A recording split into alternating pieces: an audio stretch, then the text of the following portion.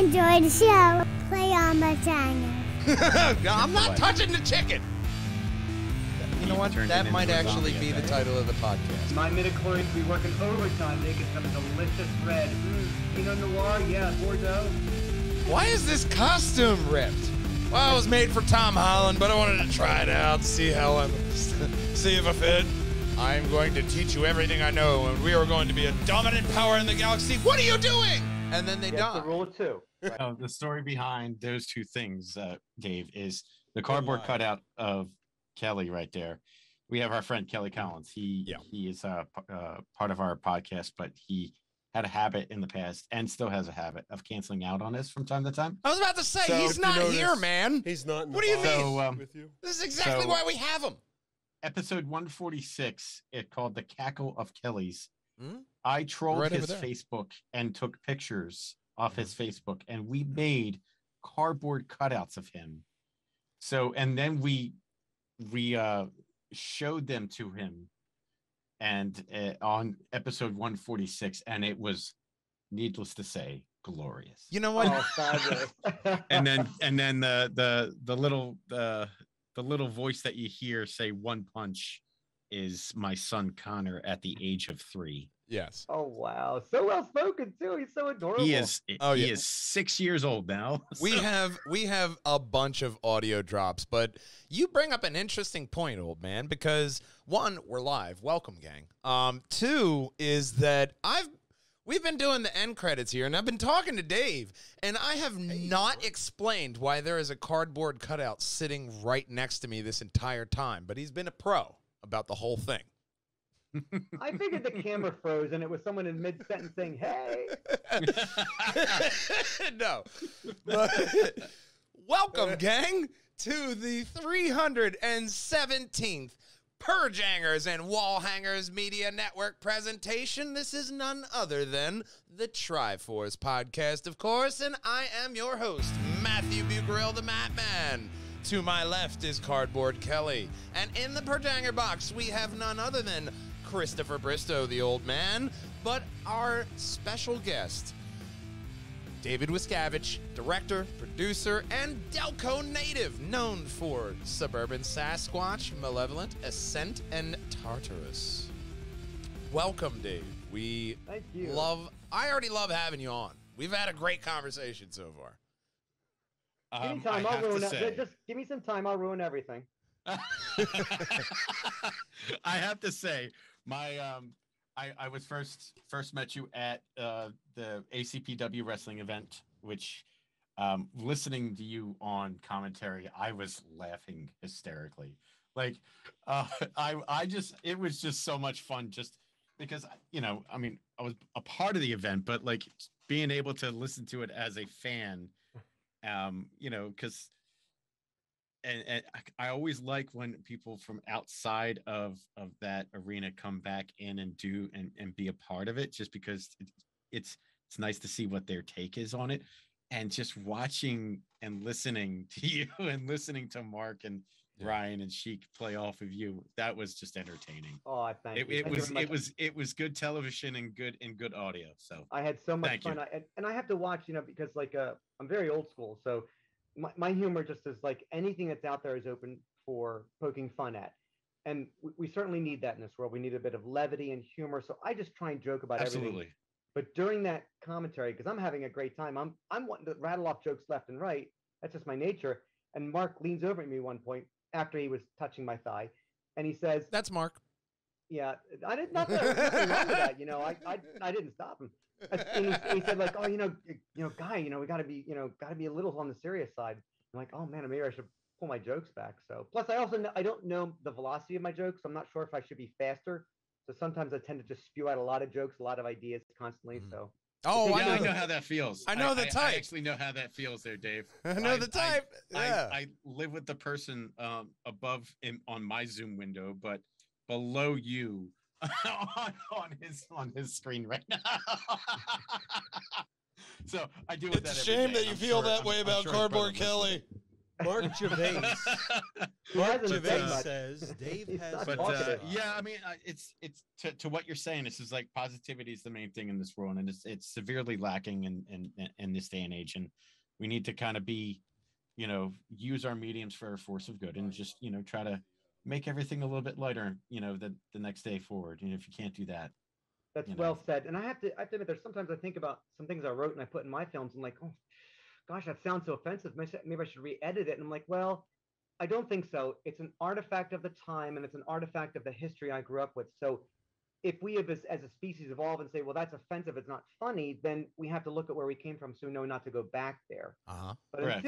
until somebody corrects me, like my daughter says, like, oh, Daddy, you can't joke like that nowadays. All right, well, until that happens, I'll keep joking. Yeah, and there has been similar conversations had, and it's about just because it was a product of the times during that time doesn't mean it's okay now. But those things still have to exist in order for those things to learn from and to get a litmus test of where you need to go forward. I don't think I want to talk on this podcast. You sound so well spoken, Chris, and I feel like I just came off the street picking gravel up and shoving it in my pants or something. That's where I come in, because We'll bring it down a couple levels. Don't worry, Dave. Oh, thank you, thank goodness. we are yin and yang, honestly. That's so sweet. It's why we work. Oh yeah, we work because there's an open communication line sometimes, but mainly because it usually ends with us flipping each other off. But yeah. He's down here. I think that's wonderful. That's yin and yang from a physical perspective. So I think that's so wonderful. Mental too, because he's completely organized, and I am a complete mess. I am 100% a mess, except with computer wires. Oh yeah, no, my computer wires are horrible. But my main for thing that, I'm just going to exit stage right.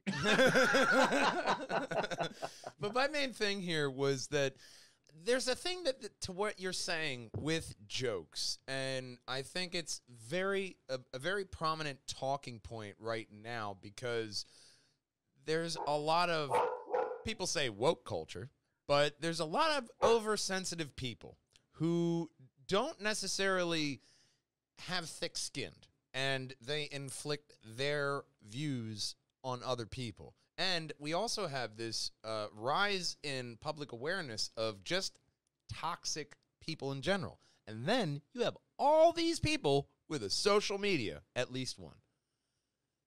Real. Yeah, completely understand. I mean, I admit I don't know, and I don't care about knowing what it means to be woke. Like, I'm sure that there's people I know that would say to me, oh, Dave, you're woke, or you're not woke. I don't know. I just laugh when people make comments or insults like that, because it doesn't matter to me. Like, if I'm not at the level where I should be sensitive to a certain group of people, which I think is what the basic definition of woke would be, I'm guessing. Yeah. If I'm wrong, someone correct me. If I'm not at that level, then somebody to say to me, well, Dave, you can't make jokes about, let's say, an Asian person's accent, or you can't make jokes about somebody who fell down the steps. Oh, okay, well, first I want to know why. That's interesting that we've changed the culture. And second, well, how offensive is it? Like, everybody doesn't like it, or just a select few people maybe that I won't joke around that? How hurt were they when they fell down the steps? What's that? How hurt were they when they fell down the steps? I guess that would be that would be the qualifying question, right? Segment. There's a horrible where you got hurt. Look, there's a whole bunch of factors to that joke that I can jump off in any premise here, okay? Because how hurt were they? Because sometimes, like the infamous I'm going to squash grapes on a stage from the news reporter lady, when she is gasping for air, I am gasping for air because I am laughing so hard. There are some physical injuries. Like at my job, we have a glass pane window, and then right next to that is a door. People will be looking at their phone and walk full force into that glass window. First 50 times, it was funny. 50. After that, you start to get concerned. Like, are you okay? Because then you start thinking CTE. Like, how many times did this guy run into this door? Is there a pill for that? You know, a lot of questions. Dying. See, that's hysterical, right? That's just great. But you know, if we get to the point where we're so cautious and sensitive, then we can't explore boundaries. We can't move beyond them. We're so held by this popularization, and that popularization is just a spike. It's a moment of time. Like, because we have the immediacy of so many of these social media platforms, an issue is around the world instantaneously debated, thrown back and forth, and nobody seems to take and consider. You've got a plethora of people with various intelligence, social engagements, understanding of neuropsychology, all weighing in.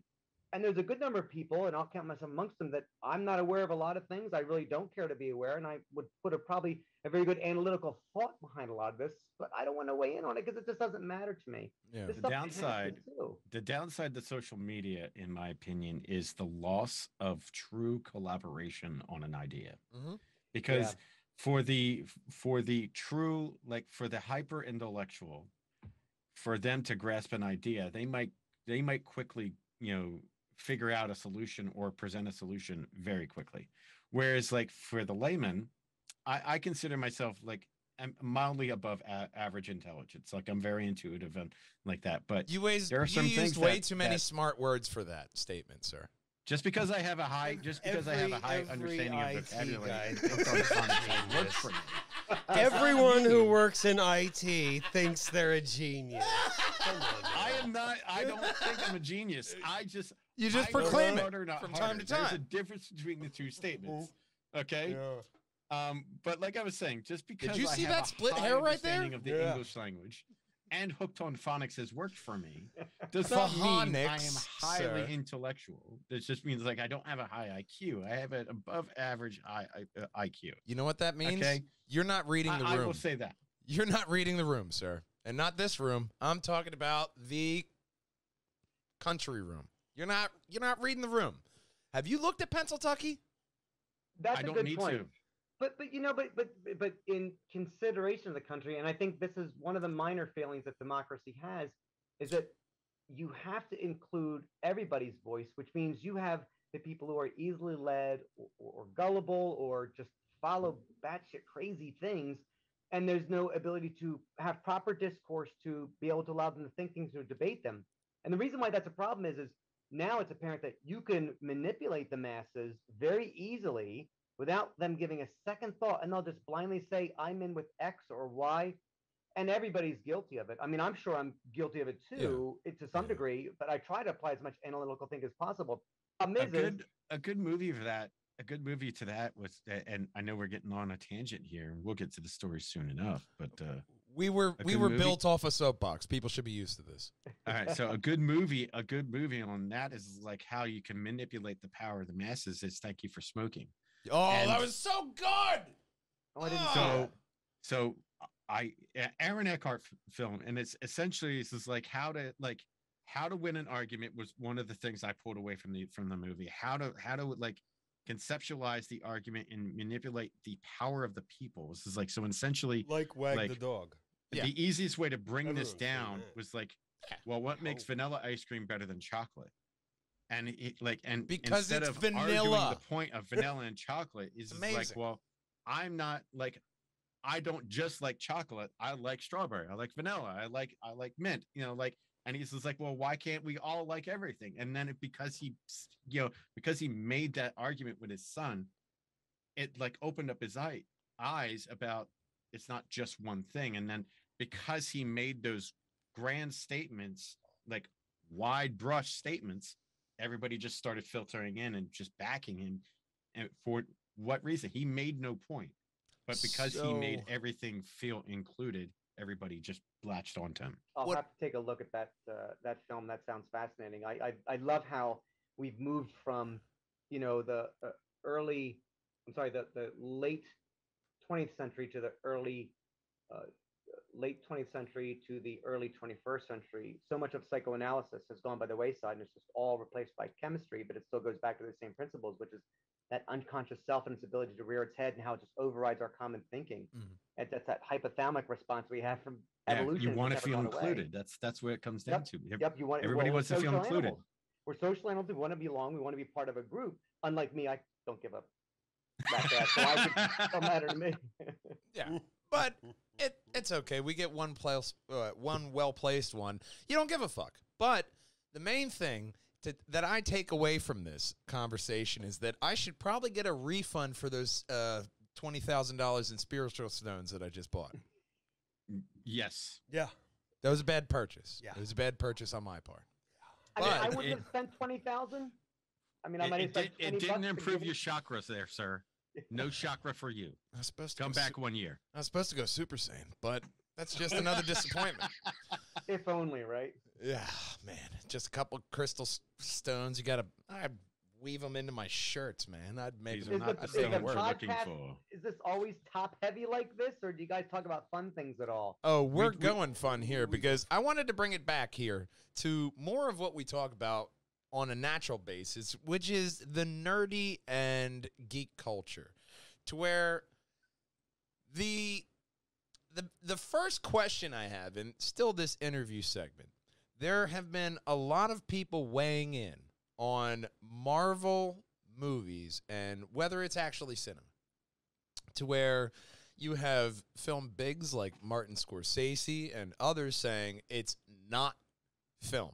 You have, I don't know, Francis Ford Coppola's family member, Mr. Nick Cage, saying it absolutely is film. He just wants to be super. Where do you weigh in on this? Because indie film is some of the most self-impressionistic pieces that you can see, but also you can get a cult hit out of it, like Clerks. You can find different things that you'll see it pop up, like, oh, it won awards at Sundance and now it's on Netflix. Like, where do you see Marvel and film? Is it a popcorn movie? Is it a Western? Where does this line up? Can I jump on that first, Chris? So I think that's a great question, and I I was love actually that you bring gonna. I this was up. actually gonna tell you what Mark has said to you, Dave. He says Dave has nice thighs, and I've seen Tartarus. Dave ain't woke. Okay. I'll trust Mark on that one. I have no idea. I don't even know. I tell him I don't even know what woke is, and next time I see him, I'm going to really show him what woke means. Tell him if he did see Tartarus, what happened in Tartarus is going to happen to him. So Mark's gonna. That sounds like that can happen at July 16th. So you're saying Mark's gonna see your woke thighs? Well, if he One opens way or his the eyes, other. he'll see them. So look, in 18, don't quote me on the date, right? It's close. So in 1867 or 1868, a group of artists were refused to be shown their art in Paris because it wasn't considered art. The argument was it's not art. It's a bunch of squashed paint and it's landscape. It's not art. Art has to be well-defined. Neoclassicism was in. This stuff is crap. Well, within a few years, that was Impressionism, and it became the hit. And all art forward was defined on that. Art is something that's new. It's never been done before, and it challenges you. Yeah. So this argument that Scorsese brings up saying this isn't film, it's nothing new to say that. But the second piece is he has some type of definition that the film must fall under, and this falls outside of that category. Well, certainly by that means Suburban Sasquatch, other films I did aren't film. I'm not going to say he's wrong there if that would be the case. But the other side of it too, so you can easily argue that it's a film, but the other side of this too is, I don't care who you talk to. I mean, with the exception of me maybe here, is that films are made to make money. Mhm. So then the next question is, are the Marvel movies, are they making money? I'm not sure if think we anybody know knows that. the A answer little to bit, that one. little bit of money, little bit, Well, there Tiny you bit. go, right? little So more than breaking even. A little bit of bank. I will listen to a music album because sometimes they make me laugh. Sometimes they're strong and powerful emotionally. Sometimes I meditate. I will go see a movie for the same reasons. Maybe not meditation. The point is that I have a variety of emotional needs that I go for these entertainment pieces. Same thing with art gallery. I will go look at something Yes. from a pre-Renaissance area with a certain mindset. I don't expect to come out of it saying, gee, I never thought I would see melting clocks before. You wouldn't say that. It just wouldn't be expected. You have to go into seeing a movie saying, I'm expecting to see a film, so it's black and white with subtitles, and oh my gosh, I have to interpret this. I don't mind seeing Chris Hemsworth beat the crap out of somebody with a hammer. That's kind of cool. That's I paid money to see admission for it. So if you don't want to call it a film, that's fine by you, but it's a moving picture, so it's a film by my definition. So my follow-up question would be, Marvel has an open checkbook for you. What superhero, group, or premise would you say that one's mine?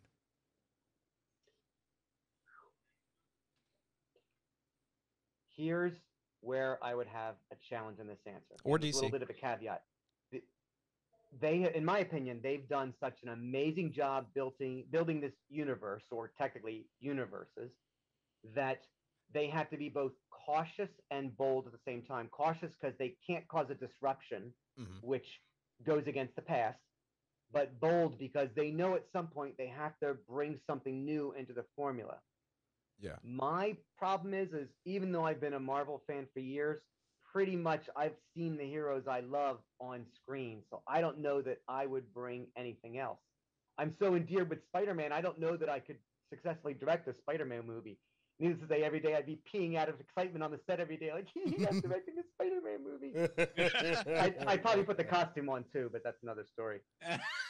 Why is this costume ripped?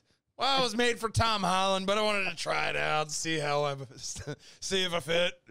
Tom's got nothing on me, baby. Come on. Show up to direct the film the first day dressed as Spider-Man. I got it from Amazon. They would love that. I know it's got a string holding the mask on, but... I mean, I would love to do Spider-Man because I love the character. I've read so many comics, I really get a feel for the character, but I think there's something that really stuck with me, just going back to Thor, that Kenneth I can Branagh actually brought see out. Dave doing a Venom movie, just saying. Yeah. Call space. I would love to, but see, I was very much in when Venom was like this 80%, 90% mean and angry, and a little bit of the quirky, odd humor. I know it translates well to film, and they're making money off that, but I was with the first Venom comics from the late 80s on through the late 90s. But that's So where the we character have was a you bit come different. in with a Venom movie, and you make it darker with a lot more of the undertones of the comic of that original Venom, because Venom was like, he was a problem for Spider-Man.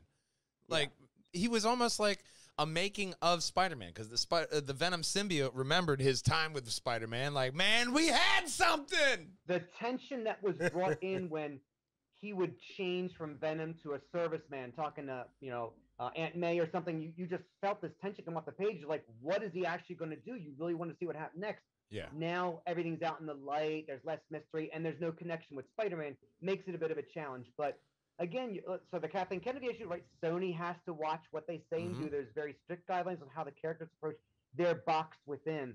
I think a lot of people and fans say, I want to see this, that, and the other. Say, you don't understand. Corporations can't allow that. There's legal requirements from all of them. I mean, I know how we got here, but that's the way it is. So I feel like I'm just happy to see the characters that we do see, because it's amazing to get them to that stage. Because even once everything's done and written, the director can come in and be like, no way, I'm not doing this, or I'm not doing that. Or a producer changes the lighting or changes something in one scene. Everything's changed. Yeah. There's a lot of hands involved that people don't see. And that's one reason. Yeah, that's one reason why when I make my films, as many offers as I've had for buyouts, sequels, production, other people directing, no, I'll do it myself. I don't care if it succeeds or fails. I just don't want somebody coming in here and saying, well, this is how I'd see the scene. And no, I want to go to my vision. If it's wrong or right, it doesn't matter to me. I just want to see what it turns out to be, and if you want to elicit feedback and you want to be part of the writing process, great. But it's got to stay true to some sense. And if we go your way or my way, I don't care about that, but it has to be coherent and set up initially, and it's not off the fly, and your reasons have to be well understood. To our first point, talk about comedy. If you're paying to come to a comedy club, you understand the reasons you're there. You may get insulted. It's intended to entertain, make you laugh. If you're going to be on the film, you can't say you're a producer and just throw stuff willy-nilly. You have to be part of the process to build you to get to that point. Yeah. That's a lot of very good points. Now, one point you did make was, of course, that there was a process, a written process. And one thing that Disney has done right is this next story. And, of course... That was a good segue. Thank you, Connor. It's okay. Parental consent. But we start off our podcast, normally scheduled program, since we're in the realm of nerdy and off of the heavy hit you with a 15-pound dumbbell. We have the bid bitch. Season 2, I guess. Season 2 coming out fall 2022, man.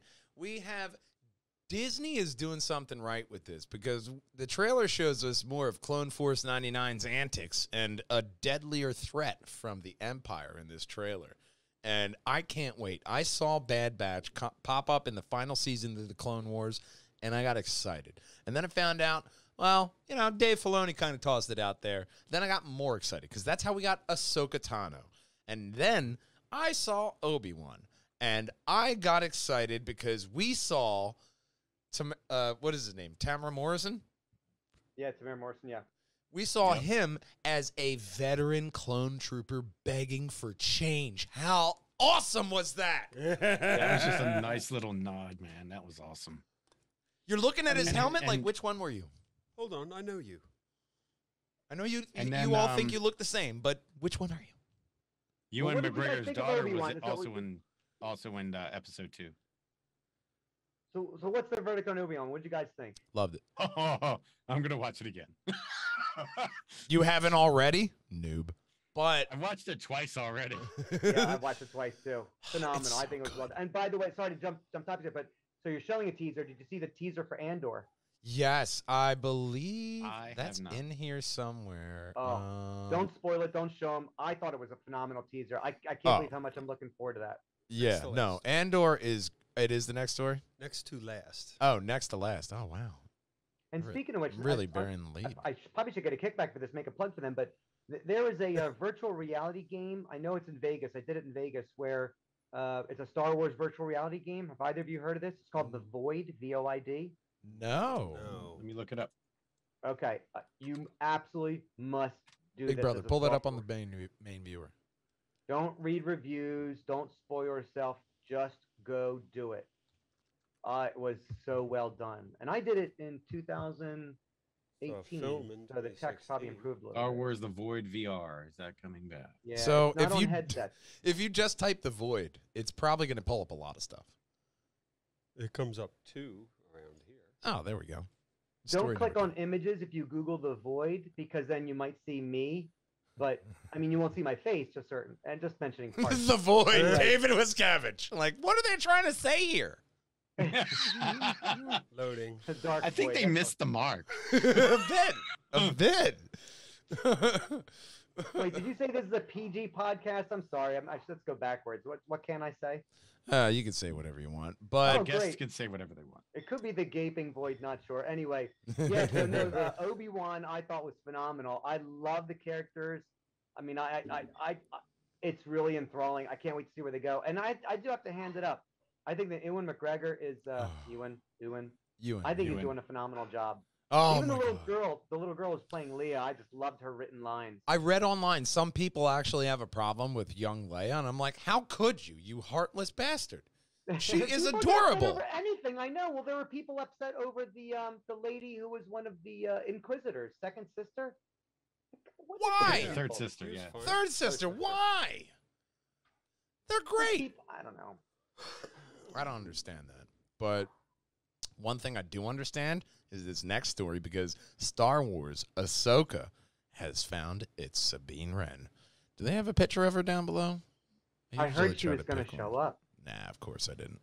But the latest addition to the show's cast is Natasha Liu Bordozzo from The Society, who will play the Mandalorian Sabine Wren. Oh, wow, I actually forgot this first story, didn't I? Tales from the Jedi. Well, remember that Ahsoka story for next. But Tales from the Jedi. We're a well-polished machine, if you can't tell, Dave. There's no the worries. picture So of how about you tell us about Tales from the the Jedi? Secrets of the Empire. Yeah. That VR right there. Oh, okay, nice. With a generic Star Wars picture of obviously Vader's, palace. Mustafar. Yeah, Mustafar.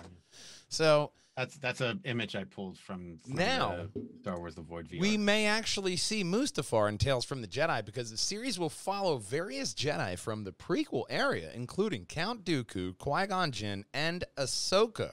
Liam Neeson will be returning as Qui-Gon Jinn. Wait a minute, this is animated, right? Animated series. Yeah. And given the successor to the Clone Wars and the Rebels and all that and all the Visions and all the Star Wars animated series, this will be great because, one, you're getting Mace Windu.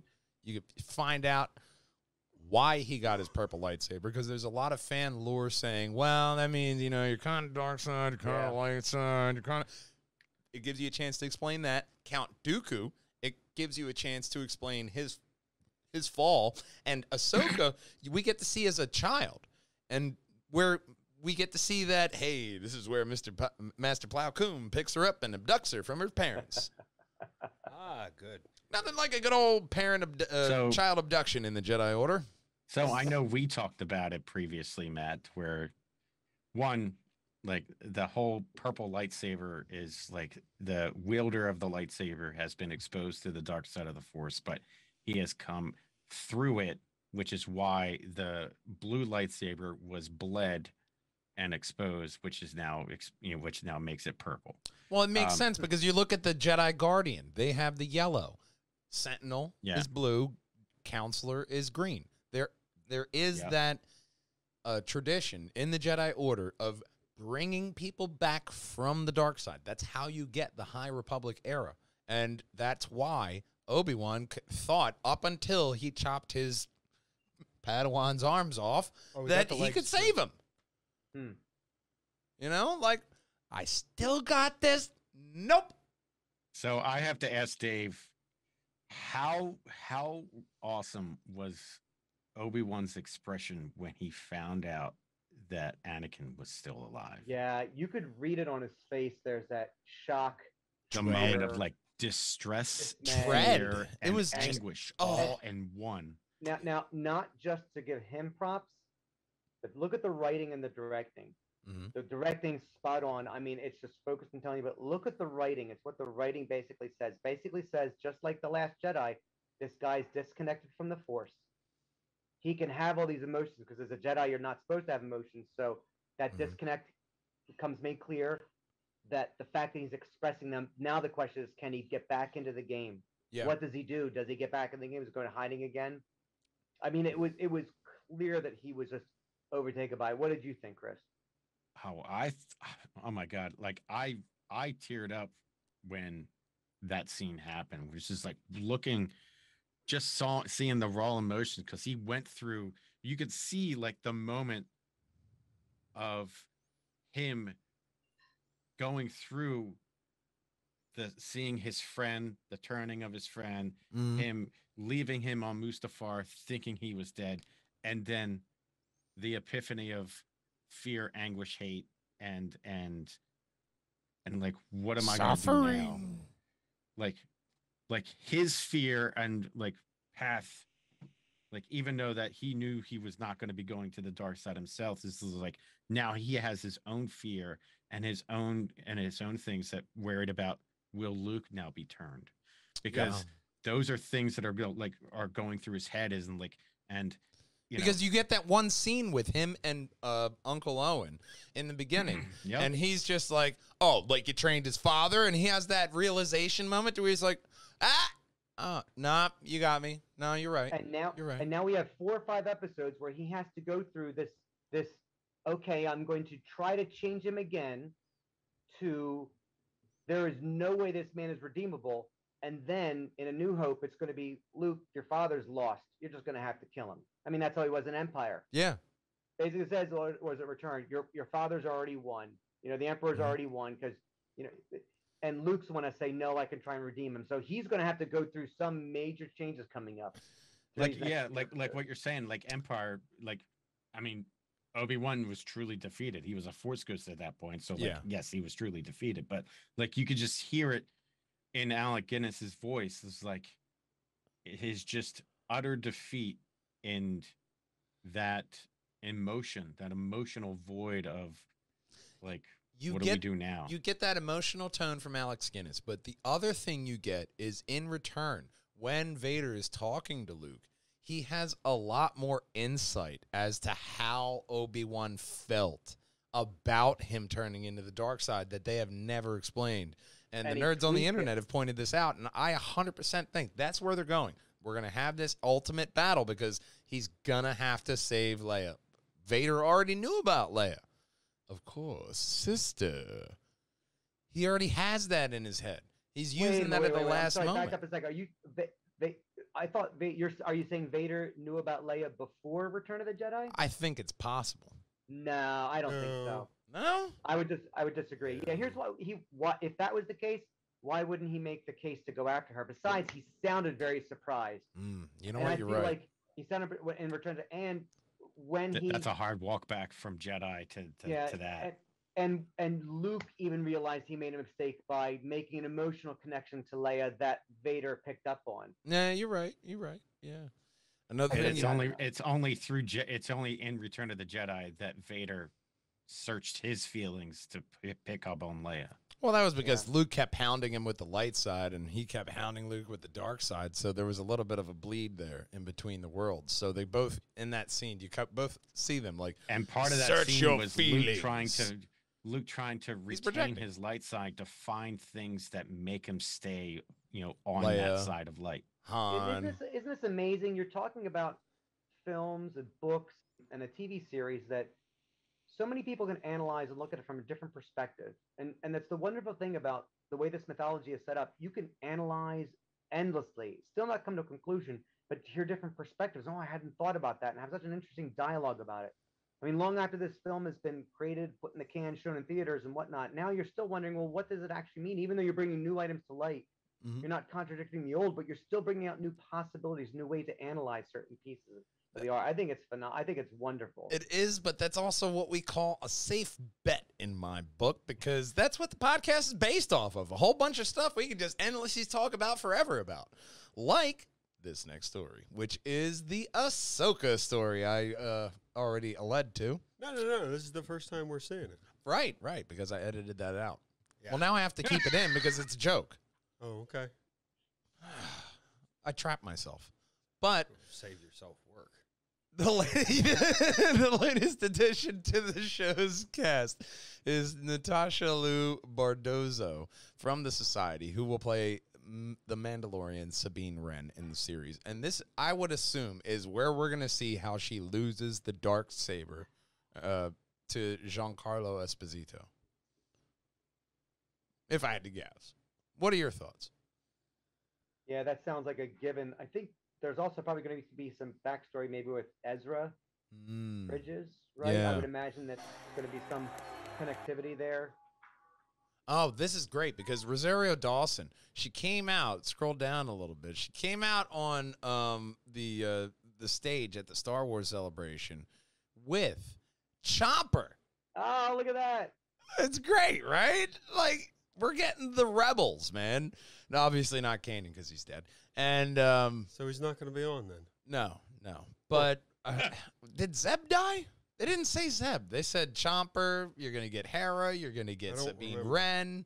He went off to, what is his people called in that special land? Land of Magicville, whatever they're from. Avatar? No, Their planet. Yeah, their planet called. It was hidden in the Nova or other dimension. Was he like a Zebnoid or something? Yeah, Zebnoid. He went back to Zebnoid. Zebulon, Smurf, sir. He's blue. It's the Smurf planet. There we go. Yeah, there you go. Gargamel, you got to watch out for him. He's a bitch. But the casting is perfect for this. I love Rosario Dawson as Ahsoka. Yeah. And I loved her in everything we've seen her up until this point. From Night Nurse to Ahsoka to, everything she's done. Clerks and all.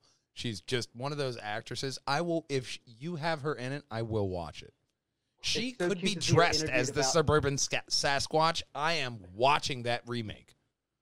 Seeing her interviewed about being in the role, it's so cute. She's so happy about it. And she kicked ass in her premiere in The Mandalorian. I think it was episode 6 of season 2. Did you see her Comes out geeking with out his when she was on lightsaber. stage with Mark Hamill? She was like, Yeah.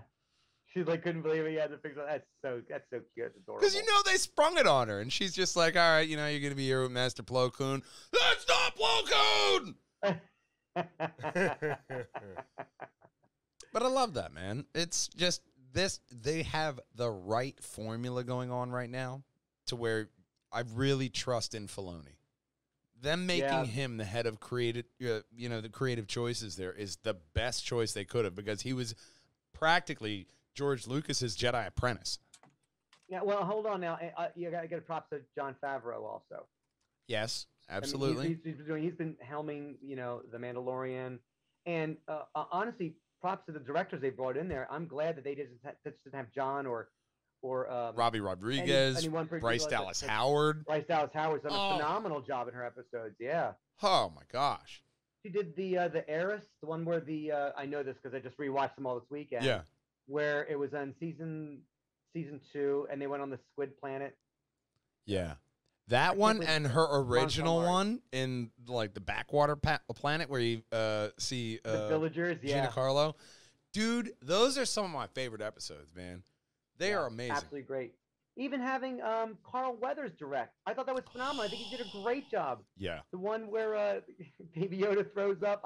That was brilliant. Oh, yeah. I mean, absolutely. Great. It was great. I mean, you can't go wrong with vomit, but anyway, the whole episode was really good. I mean, all of them have been so well done. And I got to say this. Obviously, I'm subscribed to Disney Plus. I will continue to do so, but I really want them to come out on Blu-ray. I want my copies in my house to always have. I really wish they'd put them out. Yeah. I won't drop Disney Plus if they do that, but I just wish I had my copies also. No, I side with you there. There's something about having that you can always go to, that physical copy, that it's going to be hard to let go of. Of course, the new generation of human meat sacks will probably just go digital. There's a different way to go about it. A lot like this next story, because the new Star Wars series Skeleton Crew, starring Jude Law, is coming to Disney Plus, and it also has director Jon Watts. So Jon Watts stepping away from Marvel just to go do Star Wars, because who could blame him? Who wouldn't? What's the premise about? Like, what's the era? It doesn't actually say. It's Classified. Skeleton Crew. New series is the same one director Jon Watts revealed earlier this month, and Skeleton Crew will premiere sometime in 2023. It will focus on a group of kids around 10, I should have read the copy, from a tiny little planet, in quotes, who get lost in the Star Wars galaxy. For the series will be about their journey home. What's that 90s show that was on Nickelodeon? Star Trek Voyager? Voyager, but there was that one. What was it, Space Quest or something? The Magic School Bus? It was like Space Quest. It was on Nickelodeon, and it was like not Star Trek, but they hopped into there's a bunch of different premises. I remember Space Quest because it had a guy who wasn't a Klingon, and he was very sensitive to sounds. I Love Lucy? Sure. Stop me when I'm right. I want to say it was Space Quest. But it's a very kind of familiar premise to where you have a bunch of 10-year-olds unsupervised in a spaceship, because, of course, that would happen. If you don't believe me, ask any one of your friends who is a parent if they have ever forgotten their child at the grocery store. I've worked there. It happens often. At the grocery store? No? Oh, I've seen it frequently. But the point is there's a good niche market that they're going for with the kids. They also have the High Republic series that's coming out, to where it's Jedi Padawans being trained, and that's the premise of their animated show. There's a lot of different stuff that they're coming out with. A lot of A-plus ideas. I think it's great. They have a platform with Disney Plus. They have a lot of subscribers. They know they have a built-in audience. It's so much easier to cancel or stop a show than it is to stop production on a film. Mm-hmm. So why not go this route? See how this pans out, and then wait for some conceptualized 3-series movie set to do again when when people have gone through enough time where they get this, I'll say it, the sequel bad taste out of a lot of people's mouths, I guess. I'm not putting them down myself, saying there seems to be so much discourse about it. It's probably safe for them to move away from it and take their time on it. Well, absolutely. But the main thing that I've seen with these Star Wars premise that they have released is that everything that they're doing, they're not only going the live action route, but they're also still pulling a focus to the animated market and anime, because they were also doing another season of Visions. They're focusing on, hey, what can we do creatively in this market? Because people will watch it. I think with anime being a lot more popular now, people put more stock into that as a medium for their idea. Especially now, like more than ever. The most recent convention I was at was very anime heavy. But as you saw with like the pictures I sent you with the cars, they were all decked out in anime. Oh yeah. And the voice panel was all primarily anime with one person from Star Trek DS9. Man, I'd feel so bad because I would never remember like their names or all the characters, because those voice actors do a bunch of characters. Alexis Tipton, she did the voice of Trunks, young Trunks in Dragon Ball. So that's very popular in animation to have a woman do a young man or adolescent boy's voice. It sounds so similar. Yes. It's easy. It's like, Nancy Cartwright does Bart Simpson. She's been doing Bart Simpson since the inception of The Simpsons. And she will be until she 6 dies. packs of cigarettes a day. She's damn well better. These anime, my daughter and I went to a couple of anime conventions, and she cosplayed. And I'm like, is anybody gonna know this character? She's like, it's from a video game, and I can't tell you how many people stopped there. It's like, oh, I love your cosplay. Like, oh yeah. Like it's not just movies. Like it spans so much media, and it's gotten such a huge fan base. I know when I was buying anime in the early 90s, you couldn't find it. You had to go to very esoteric places. You go to a convention, and like only 1 or 2 guys had anime. It was very hard to get what you wanted, And now it's watching it back in the 70s before it was anime. It was like Star Wars. Was like, wow, this is great. One of my favorite older, I will say, anime is Cowboy Bebop. I watch that religiously at least once a year. Older? Exactly the reaction I thought I'd get. That's like 90s. It's not that far. Older. It's not older. Yeah, that was different. Like, see, that comes out. That's anime, but it was askew from what you typically see with like huge battling robots, And it was more Star Wars. Gundam, Voltron. Yeah. It was very Star Wars. Macross, It was like Star Wars mixed with jazz and a Western. Yep, exactly. A lot like Trigun. Trigun was very Western. There was a lot of really Western animes in the 90s. And then you had Pirates, which One Piece is still going. That's why you always have to continue to expand, try new challenging different areas, which is what, to bring it back to Star Wars Visions, I think it's a great idea for them to do, to see what happens. Because there might be fans that are crossing between the two medium and see how it likes. And there's nothing wrong with that, right? They'll know. They'll get enough feedback. They know whether to continue to try more or try something different. So kudos to them. And as a fan of both media, I love seeing something new that challenges me. Absolutely. It's none other than an A+ idea. A lot like our ad segment. Because A+ catering and events, whether you are an up-and-coming indie film developer, a seasoned veteran, or just a guy who wants to have good food at his office party, you're going to want to hop over to apluscaterers.com, where you're going to click on that portfolio and start salivating, because they think up the most delicious delicatessens that are going to please everybody. And that is not an individual IV drip. That is an individual serving of sauce, as Big Brother has pointed out to me. They're not injecting the sauce into the center. You're supposed to pull it out and squirt it on your individual serving. Wow. It's not an IV. I thought it was like slowly marinating the waffles, but that's not the case at all. I'm sorry. I hate to ruin your ad. No one told me to re-advertise it, first of all. Can you slowly repeat that in a very sultry voice, explaining how you would yank that oblong object out and squirt it everywhere? I just like to. Can you go I think we're a PG show now, and I'm not allowed to say things like we have that anymore. We have a limit on Big Brother. Yeah, I'm not allowed to talk like that. You see, when I talk like that, Chris cries, and we had to cancel the show. I do cry, and that's when, and and about 7 million of my cells die inside of me. And that's when, hey, look, tacos. That's when the devil gains its wings, which is why you want to get those devilish tacos, as well as all of the things that they don't have on the website yet, but they're doing events constantly, and they're constantly innovating and creating a lot like this next story, which Dave already mentioned it, But we're going to talk about it now because Andor's first trailer Can I go back and full talk about some of the galactic things you aspect. just showed? Like, I'm really trying to keep myself from saying something. Nah, you're fine. I I'm the know one I'm that fine, goes but everywhere. I got some funny comments to make. You showed Go the ahead and make your tacos, comments, Dave. Go ahead. Go You ahead. showed the squirty cucumber, and then you're talking about pulling things out there and spraying all over the place. I mean, Yeah. what's a guy to think? You understand my podcastly plight, okay? You understand. There's a lot of jokes rattling up around here. We're spirit animals. I thought we weren't woke. Am I allowed this? What am I allowed to see? I'm going to joke until you tell me to stop. Someone's got to mute me. We'll just bleep it out if it's inappropriate. That's way too much work.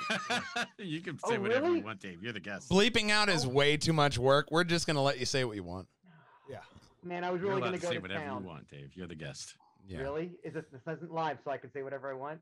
It No, is this live. is live. Well, it's live, We're but you can live- still say what you want. live to Mark and 3 other people. It's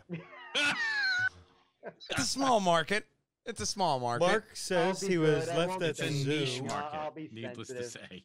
I'll let the whole cream squirty in the waffle go, and your tacos getting the cream put all over. That's fine. Put the hot dog in there, whatever. So how about Andor?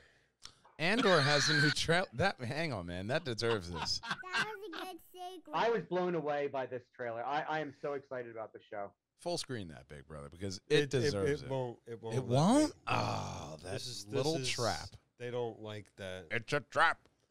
They want you to see this advertisement here under the PJANDWH.com. Well, that's because they're ringing a bell. Ringing a bell. Right. This is Star Wars something? What? What is this? Andor.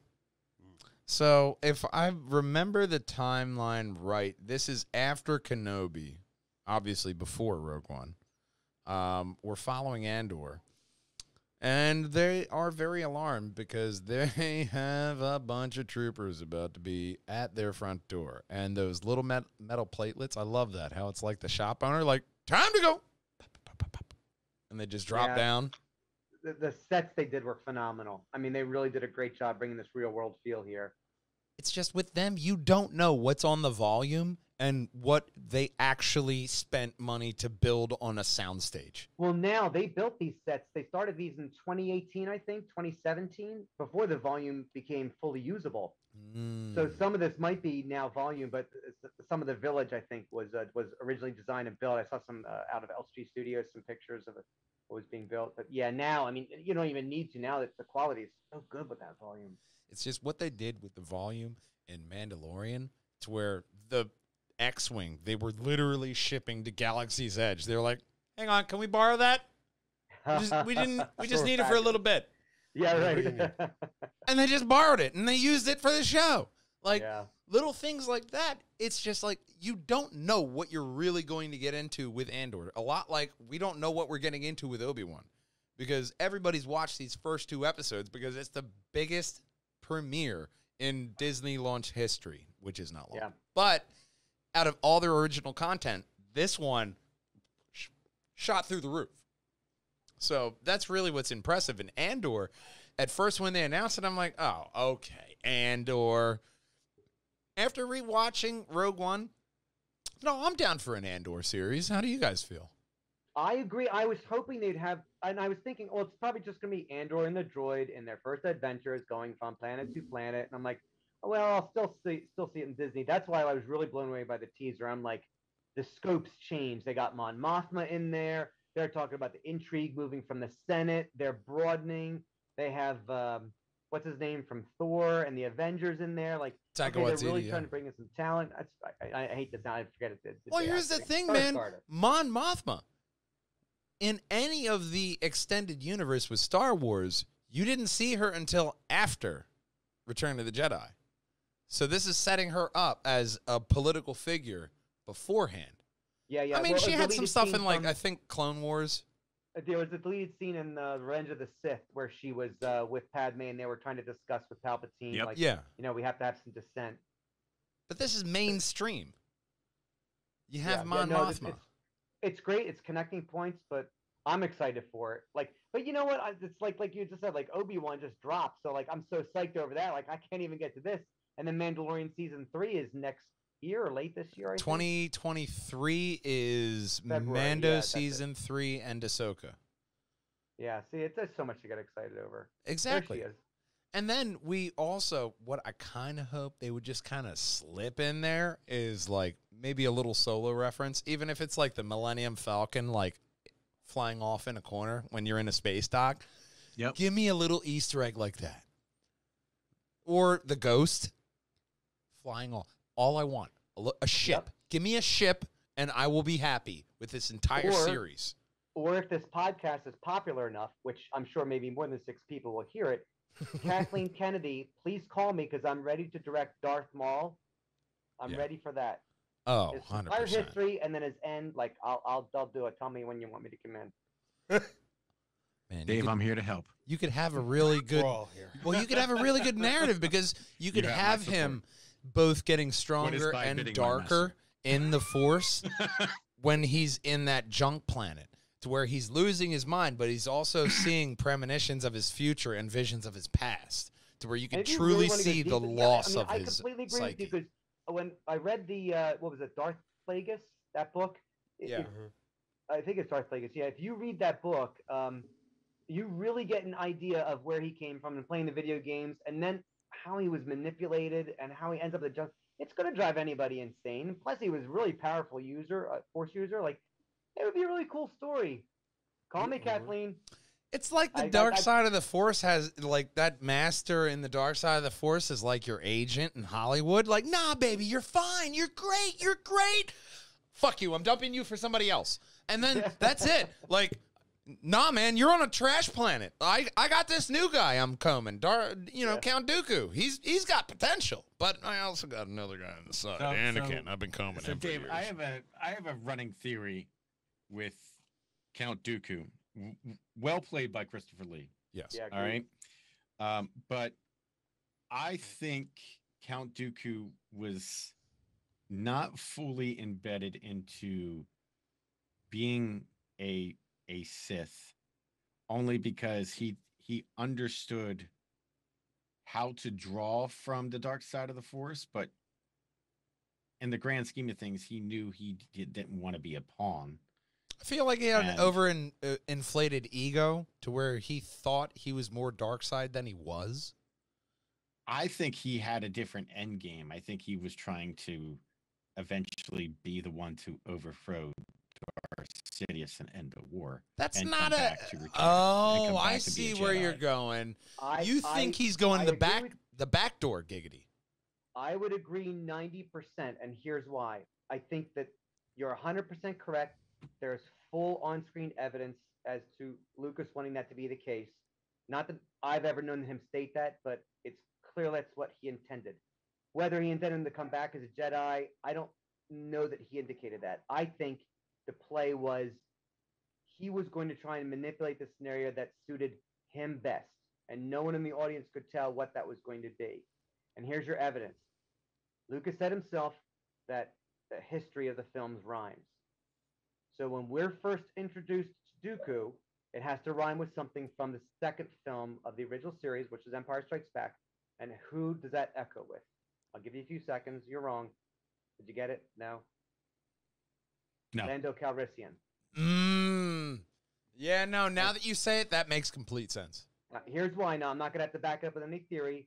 Lucas is, and has always been, a visual director. Yes. So when you see Lando Calrissian, what's he wearing? A cape. And now when you see Always. Dooku, what's he wearing? The cape and the clasp are almost identically the same. He's always wearing a cape. Or he's always wearing a cape. He has a bed cape. No, He wears- in, Look at the clasp. What was it? The sequel okay. trilogy movie, he's wearing like a full-on robe in a desert. So he's a masochist. But he's Hold undercover. on. In Jedi, he's wearing Han's clothes. Yeah. But, Well, no. the body's not even No, cold no. yet, and he's got his Hear me clothes out. on. Hear me out. All right, no, he does have Think Han's about his clothes. behaviors. You have a character who has an unknown motivation that seemingly seems to switch and tell the truth, but he's a liar and he's trying to kill somebody. Look at exactly what Lando Calrissian did. What was his end game? Why was he switching sides? He was looking out for himself.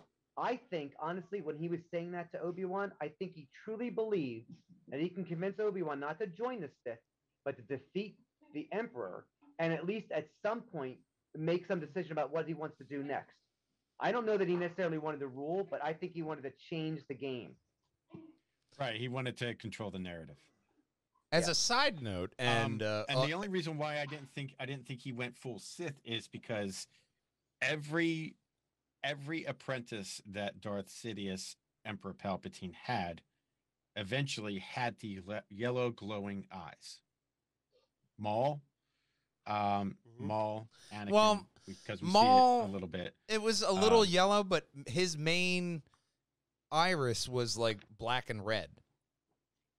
Yeah, he was deep. Right, but that had that. side. That was just his species, as you see from like whereas Dooku, Dathomir and because like Think Dooku of was more cerebral, so he didn't pull from the hate side of the Force, which pulls that yellow arc in the pupils.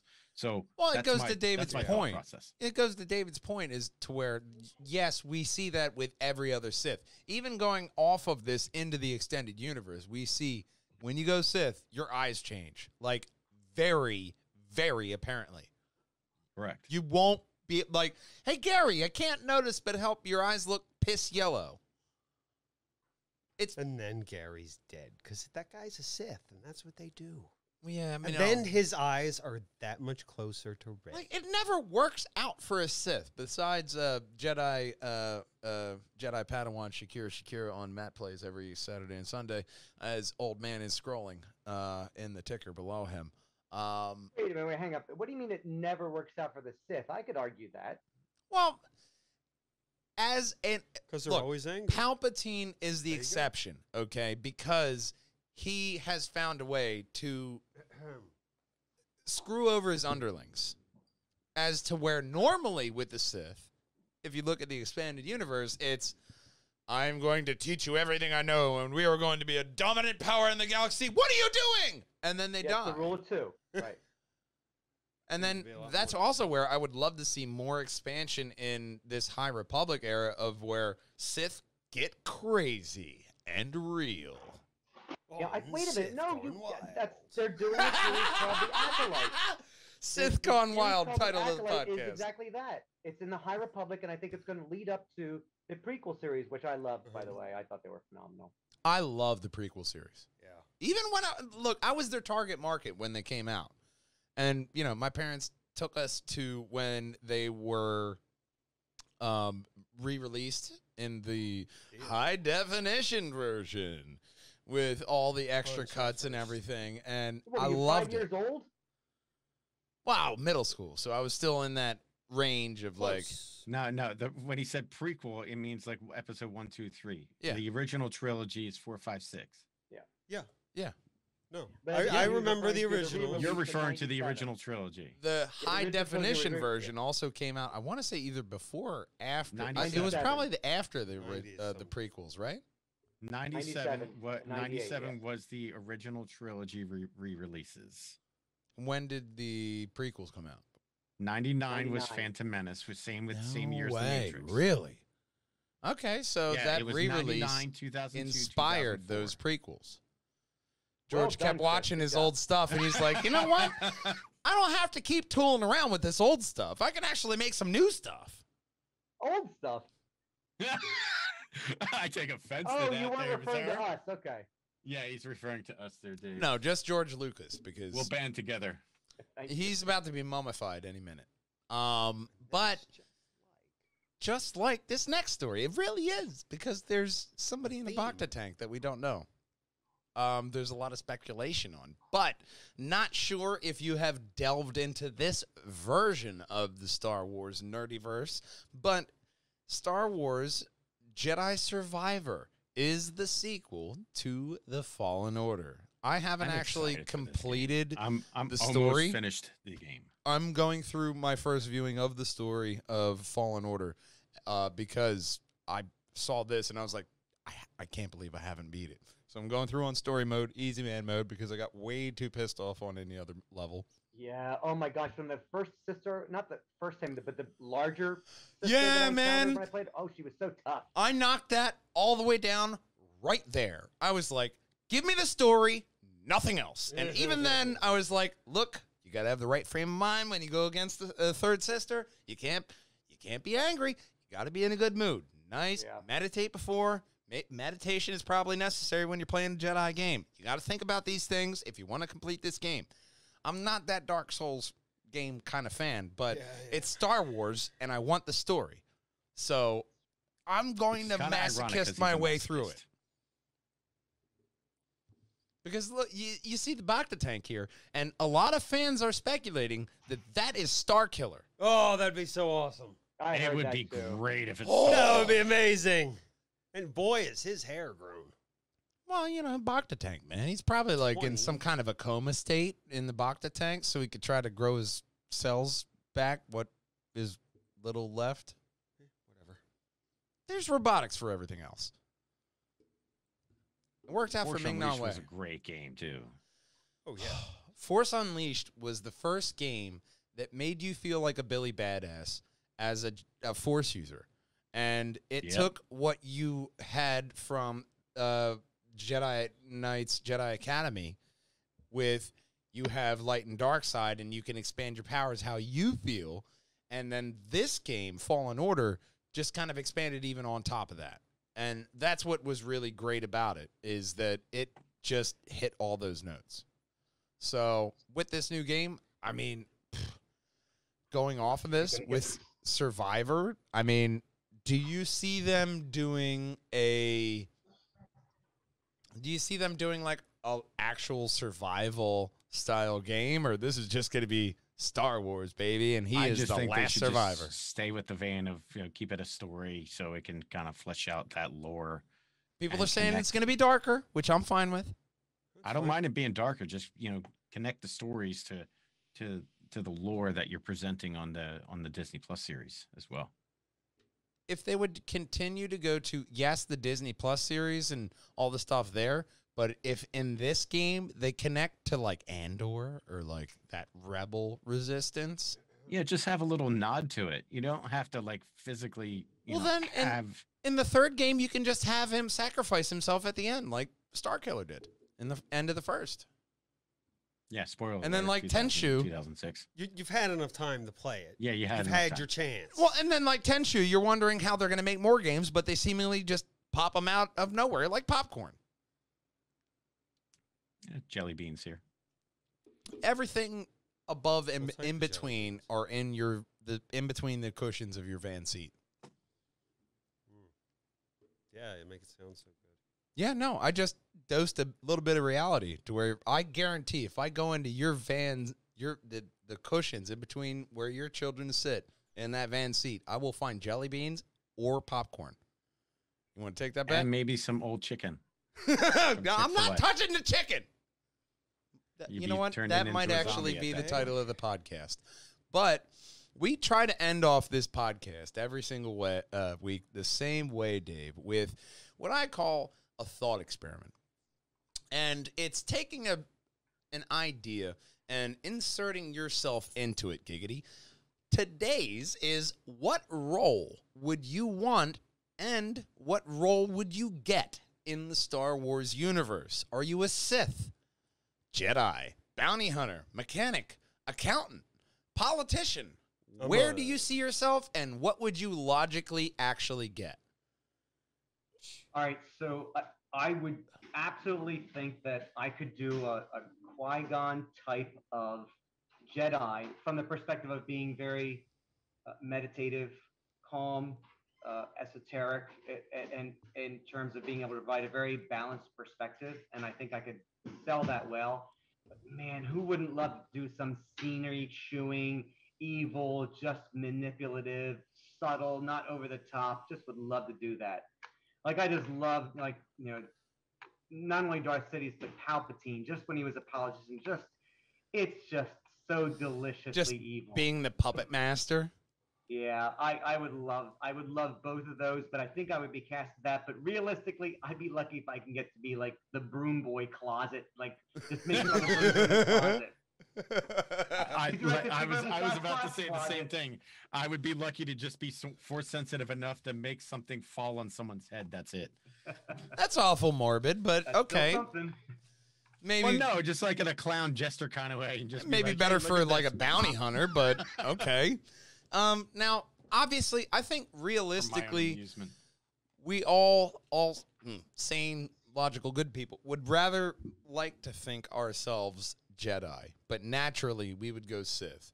To where myself, yes, idealistically, I would like to be a gray Jedi. A guy who started off with the Jedi Order and then was like, guys, we got to go our separate ways.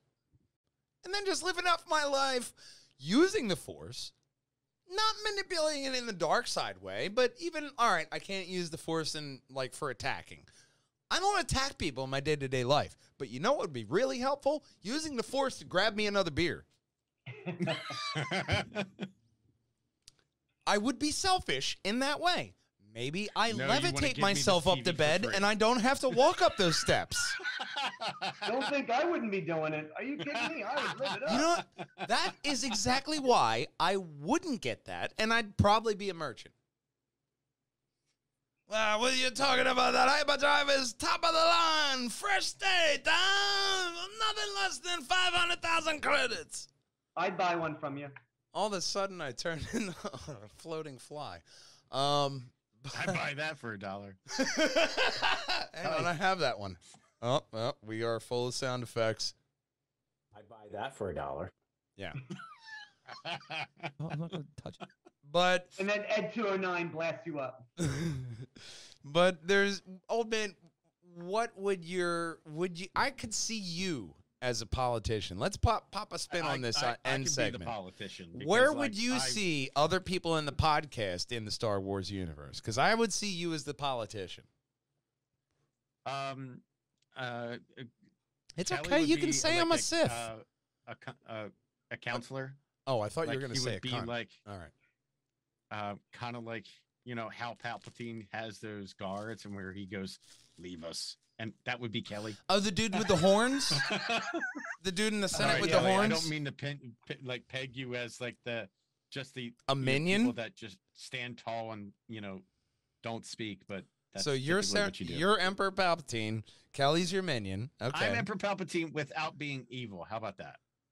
I don't think Wow. that's Does that possible even- if you're a One politician. It's a package deal there, pal. Queen Amidala was You a can politician, think you're and- not evil. You can think I mean, that. but Senator the rest of Amidala us- was Then a you just politician, label and she was yourself a good. Democrat and you're fine.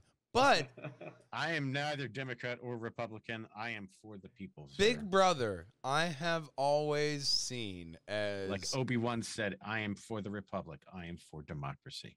I've seen Big Brother as like that Jedi who's in the library. You know, they're just watching over the Jedi library. They're reading all the holocrons. They're getting all the knowledge. They're categorizing. Yeah, but he would say the planet doesn't exist when the planet clearly exists. That's because it's not in the records. You're going to have to file a complaint. The paperwork is over there. Nice. See? No complaints over there. He'd be happy right there. I mean, obviously before Anakin comes in and starts wong, wong, wong right around your neck, but you know, hopefully you still keep up on your lightsaber training. It was a good thing till then. Yeah. It's like my favorite place to vacation in the Star Wars universe before it blew up would be Alderaan. Oh, Yes. yeah, it looks beautiful. Because if you look in the Old Republic MMO, they have like flying stingrays you use as like taxi cabs. Who wouldn't want to just hop on the back of a flying stingray, just float around, get the Starbucks in time? Nah, I'd go to Edu, 100%.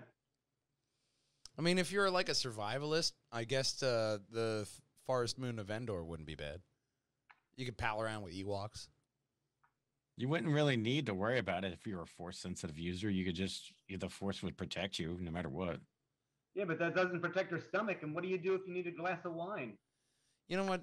You have the force there, sir. You can crush your own grapes and make it turn to alcohol. You know what? Believe me, my midichlorians be working overtime making some delicious red. Pinot Noir, yeah, Bordeaux. You just got to think of all the different cuisine that would be an A+ idea on Coruscant. Much like your sponsor. You Exactly. can get the squirty stuff. You spray it all over the place.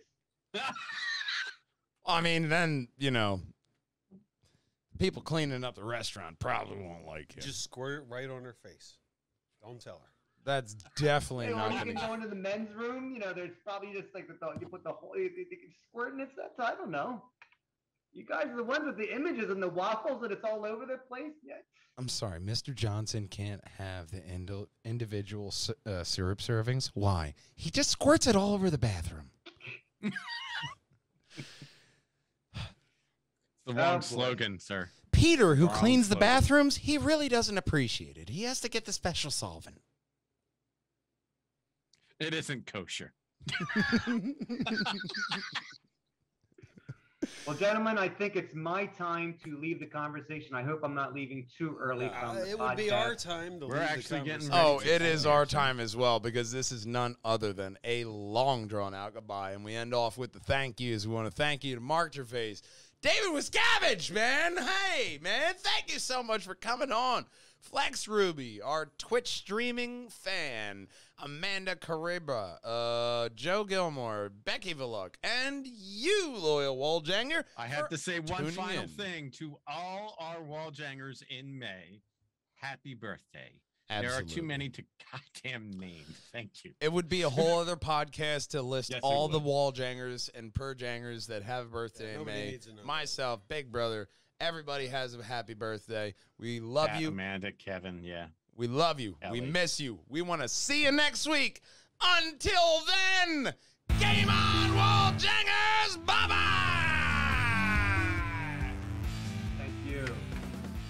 Play on my Bajangers. That was a good segue. Our Island Kelly. Yeah, thanks for Okay. that. You didn't have to. You didn't have to say it's the end of May by doing that. In true Mattman fashion, it's the last day of May.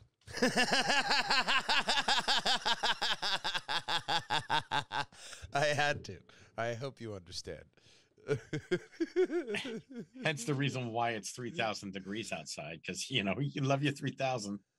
I thought it was because I was just comfortable with temperatures that, resemble hell. There's in Philadelphia, in the Philadelphia area, Mhm. there's winter, which is now spring. Yeah. Spring, which is now summer. Yeah. And Summer, which is now hell. Summer 2, Electric Boogaloo. And then the fall, devil's which is the taint. season known as fall has turned into season known as construction. So Yep. I'm just saying, Yeah. It's bad out there. it's pretty bad. So, nobody else is coming, Doodle. It's just neighbors, man. It's just the neighbors. Oh, paranoid guy. He got up out of the video. He's obviously coming. But yeah, nah, man. That was a funny joke that I love. You can go ahead and exit out of the Facebooks there, and then hop over to that first folder in the live stream. And then, yes, that's right. I didn't put that in there. I need to scroll back up. I need to remember that. So, first in the live folder is not ads, but Star Wars Knights of the Old Republic 2 is coming to Switch. Sith Lords I'm quite happy about that, actually. heading over June 8th. And I was thinking about that, man, because the remake's coming. It would be a good play on the Switch. The remake's coming, and it would be a good play on the Switch, keeping that retro thing, because you're not expecting anything really amazing graphically from a Switch. Well, I mean, the OLED it's- maybe. It's indie forum, so Yeah, it's very indie. Oh, yeah. That's what I love about Nintendo. They've gone really indie with it, and they play to their audience, which is kids and older gamers. And if you have kids, you have that Switch there. They play to your niche, too, because you have, like, Zelda, you can find Doom and a whole bunch of different third-party games on that Switch. So it's a nice game to have on there. They got a trailer. What's in the trailer? Obviously, I know what's in the trailer. I've played the game like 70 times over, but okay. Now, that doesn't look bad. That doesn't look bad at all. The Lucasfilms insignia, that's what I was talking about. No. But that does not look bad at all. I loved 2. 2 is the first one I completed, ironically. And then I went back and played 1, and I was like, and found out the, ball drop ending, because I found out the ball drop ending in this one. And I was like, oh my God, that's so awesome. So, not spoiling anything, but I loved this game because it came out in that time to where you had that Jedi Knight Academy series. You had that Jedi Knight games with Luke and all that. And this, you're like, I'm actually a Jedi. I got all these powers. Look at that. Even though it was turn-based, it was still really cool. Which one did you like better, old man? 1 or 2? 1. I liked 1 better. Even though 2 is technically the better game, 1 started it all. I'd ask Big Brother, but he doesn't even remember playing the first one. He was probably in too much pain. Well, I mean, that's kind of a given. But no, all right, fair enough. But the sequel actually had a lot of people really supporting it. Just like I mean, both games were amazing.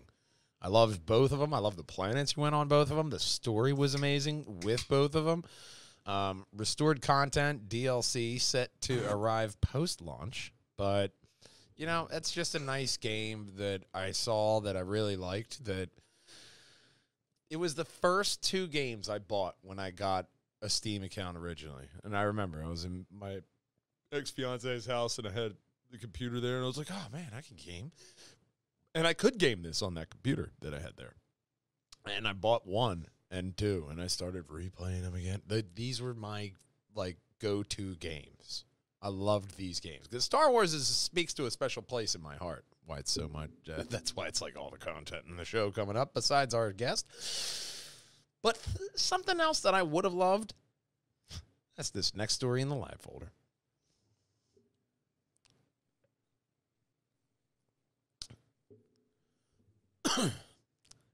There's actually pictures from the tweet below for this.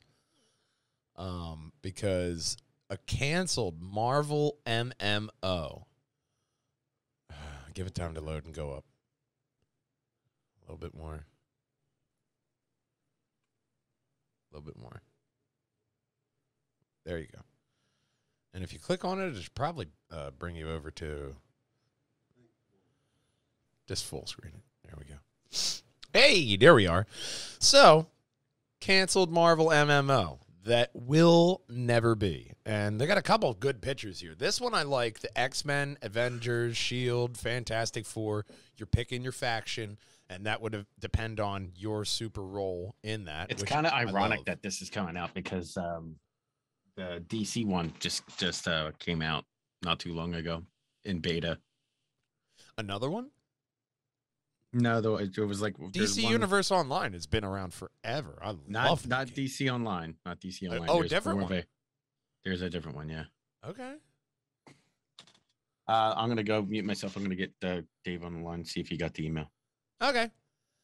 But the screenshots from the canceled Marvel MMO from Daybreak. Scroll to or click on the arrow there for a couple more of these because these are actually really good. Here you have, obviously, costume. That's a given. But you see the electricity around them, so that's obviously a different kind of power set, probably electricity or speed. The next one, which I'm also a very big fan of, the cel-shaded styling of this. It's almost like Into the Spider-Verse kind of styling. And, the different kind of options that you can have character creator-wise. A little patch over your eye, a circle like Domino. What's the next picture? Hopefully something more entertaining. There we go. Picking your powers. Zap. Be electrocution, be like Electro. You can have all that different kind of stuff, man. Select your name and all that. And there may be another one. Oh, just a different angle. Well, there you go. Dangerous electricity. So being able to, having something that you'd be able to go through, like there was a game back in the day with X-Men Destiny. And it was kind of like this, to where you picked your mutant power, you went through the story, and it wasn't great.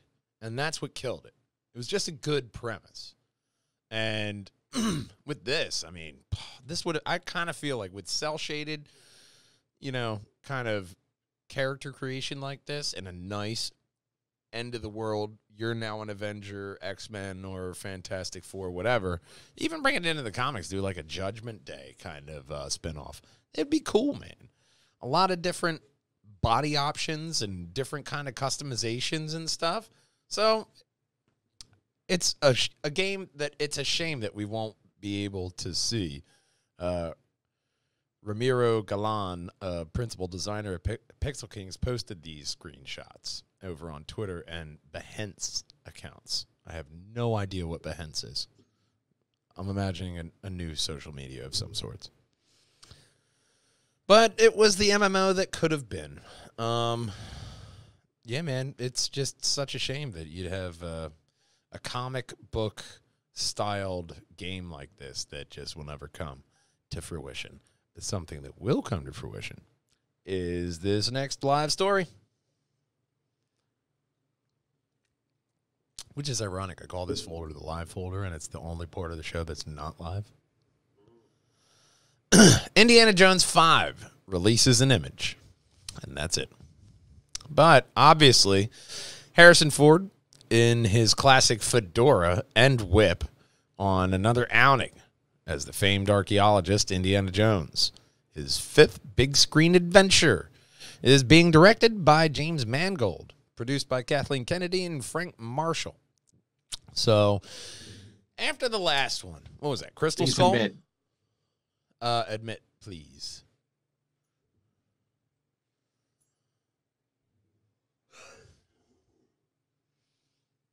Hey, welcome. So, this is perfect because we're at the end of our live folder. And we have our guest. He is getting prepared. He's going to be setting up in a minute. Excellent. Well, there we go. How the animation. That's why I did it like that. I had it scrolled down. I clicked on our page and I scrolled down real quick. And then I was like, oh, he's going to scroll up and then pow! Anyway, that's what you get when you load onto our page. Just to remind you guys.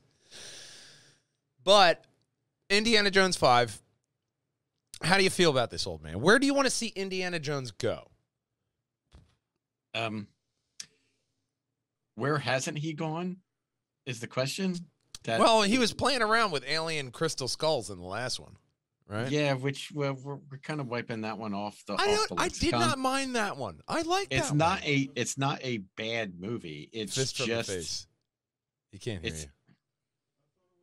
Oh, I'm sorry. That was me. Sorry. Oh, so you turned I turned it down because of the violin. It was going to get double echoed. There you go. But, yeah, no. I like that one, man. They had the ancient, like, stone alien spacecraft where you just had to put that missing pillaged head back on the body. Yeah. And boom, it was gone. So you had to check yourself at the door. Then you're transported to another dimension, just like reality. Here's the lesson of that last one. Don't take something that's not yours. Yeah, it's not your head. Leave it alone. That's the moral of the story. It was a crystal head that you ignored. You don't steal it. It'll make you crazy. Kelly's going to call me for a quick vice. I'll be right back. A vice? Oh, he's giving you a digital download over the phone? I'll be right back. Sure. He loves the FaceTime. Oh, this thing's going to be going off the entire time if I don't turn it. Ugh. So, Big Brother, Indiana Jones. What kind of ancient culture do you want him to focus on? Like, I mean, he hasn't gone to Atlantis. I'd like to see that. Yeah, I don't know about that. I mean, that's a half-baked idea I just thought of, so probably not that. You guys should think of something a lot better than my half-baked idea in 2 seconds. But, I don't know, man. I was kind of thinking about this pre-hand, but something like ancient Greece or ancient Rome would be cool. Yeah. Like searching for the scepter. Generally, there's Xenu always or- Nazis involved, so So it'd have to be something the Nazis would want. let's go to. Have you been to India lately? Did he Probably go not. there in the last one? That was No. the first one. Yeah, that was the first one. You can Go have him go to like China. India or China. Ooh, I don't know about that. I mean, you don't really have to go to China. Oh yeah, you could just have movie China. They do that all the time. Go to China. Okay. Movie China. You know what, man? Those terracotta warriors. You have something to where some ancient sci-fi thing like brings the terracotta warriors back to life. And then it's Indiana Jones and this new guy and a whole bunch of terracotta warriors coming back. That'd be cool. Yeah. Welcome back, Dave. As long as Hey, how's it going there? Sorry about the video showing my wife's name. Hold on, let me fix that. There we go. Boom. Okay. Yeah. We were just talking about Indiana Jones 5 that was just released in our... Nice. Did they have a end teaser out or something? credits. Because I saw there was like a still from the film. There it is, right behind you. Yeah. Nice. Yeah, that's it. That's literally the story, but we're in the end credits, which we put after our live show in the YouTube and on the Spotify. What are your thoughts on this? I've been asking, where would you like to see Indiana Jones go? Because Big Brother and myself, we did not actually mind the Crystal Skulls that much, especially on a second watching. So here's my big picture, right? I'm a huge fan of the Indiana Jones series. I did not find Crystal Skull as entertaining as the others, but that's fine. It wasn't like I hated it or disliked it greatly. But I think that they don't have a choice in this sense, right? Like, if you look at the very first film, it's definitely a old school. It would have been a black and white serial adventure type of film, right? Very reminiscent of the 30s, right? Mm-hmm. The second film was very reminiscent of like an adventure mythological, which was very reminiscent of the late 30s, early 40s. Then you have the third film, which was just like the 40s. So what comes next? Naturally, a sci-fi film like the 50s.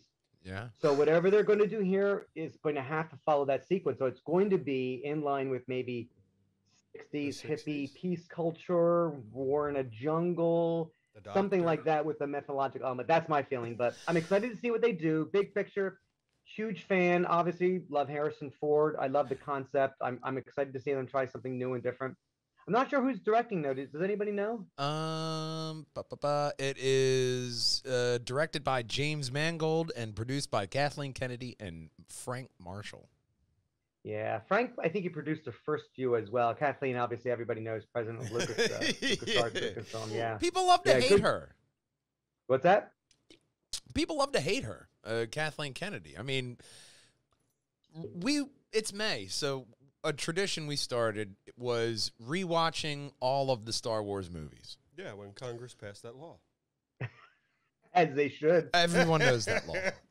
But we got to the sequel trilogy, and a part of me cringes because of what it could have been if you just had J.J. Abrams direct the whole thing. But that being said, apparently abusive personality or just everybody is wrong, Joss Whedon's version, there are parts I liked, but there were way more X marks on the test on that one than the other two. All right, well, let me unpack some of that. So first off, like any organization, you've got a leader who is going to take the blame, rightfully or wrongfully, for a lot of decisions that happen underneath. So Kathleen may not have been involved in every single direct decision. In fact, she can't be. You can't bring her to every staff meeting. And should this lightsaber look this color? Should the characters go this way? Yeah. She's got to give some autonomy to some of the folks beneath her. So she's going to fall on her sword where it's necessary, I think. I mean, just in my own experience as well, you have to do those things, and plus what you see professionally. But that being said, I would disagree with you. I don't think J.J. Abrams running all three would have made them better in any sense or shape or form. They might have been more coherent than they now appear. Yes. But here's what you miss, right, when you do that. You've got somebody who is known for rebooting, throwing old material out, saying, I don't like that idea. Let's completely revitalize things, sometimes for no reason. A lack of planning for 3 different series trying to put it together when Star Wars is known for its conceptualized growth and amongst the 3 stories. Mm-hmm. And then on top of that, you've got this idea that let's throw it to Rian Johnson. Brilliant idea, brilliant cinematography, really wonderful concepts. It missed the mark for some fans. Some fans liked it. Some fans couldn't even get past the fact that it was different that things were. Mm. And you've got a base that's so divided between, I hate the prequels, I love the originals, I don't want anything else, I don't want to see anything but, you know, cold black steel that reflects everything type of. It's a very, very tough, narrow target to hit. That being said, you could what if all day. I think personally, I'm not a huge fan of the sequels. I love all the I really, really love all the Star Wars stuff. So I'm a bit of an apologist. I do love some of the things in The Last Jedi. There are things in the last film I really don't like, but you know what? And I think, like, to me, this is why films are so amazing. They're so complex. You can have a terrible film with great music. You can have a great film with writing and everything else is terrible. You can have half of it look good, half of it look bad, and everybody hates it. There's always something, to me, redeeming in these films. The cast, I think, did such an outstanding job in the films. I mean, I just totally felt for them. As cinematography, yeah, there's some missteps and mistakes, but, you know, here's the other thing, too. Now you've got Disney owning and watching this. This is a $5 billion baby. They don't want this thing to slip, so they had to play it super safe, you know? We're going to get into so much more of this Star Wars conversation and after our little interview segment with you, but this is going to be a great podcast. That's all I picked up because I don't want to let any ideas out. As well. Well, since you're here, by the way, thank you, start. Thank you, Dave. Thank you. But Thank first you. thing, Nice to talk to you guys. Take care. Have a great day. Thank you very much. first thing we want them to do is to hit that subscribe button. Right above my head is going to be the very best purge hangers and wall hangers video for you. Right above our cardboard Kelly is going to be every single Triforce podcast in a playlist. And, of course, our podcast does not stop until we hear our main man, Connor, say... Bye. Bye-bye. Bye.